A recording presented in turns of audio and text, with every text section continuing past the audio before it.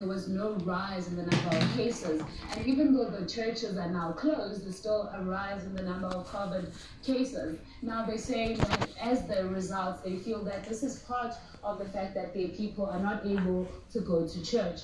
But let's listen to them, Jeremy. Say to the president of the country that when you close the churches, you are infringing on our right, and therefore we cannot sit down and pray in our rooms only. We will come out into the public and tell you that we are not happy with your decision. We are not happy with your choice.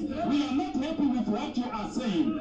We are asking that you become logical. If you can open the cinema, if you can open the theater, if you can open the gym, if you can open the restaurant, if you can open any other place of establishment, why not the church? We believe that the people who can get COVID-19 in the church can still get COVID-19 in the theater. Therefore, you are declaring that the church is a place of COVID-19, and the church is not a place of COVID-19. A church is a place of spiritual support.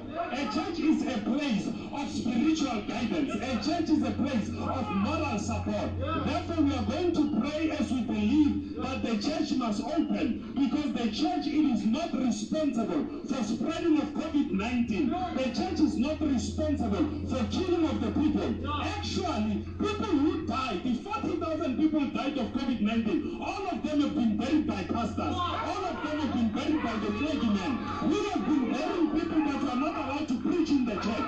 Those are issues we are here to engage. Those are issues we are here to speak about today. I'm not sure if anyone pointed out to the pastor that gyms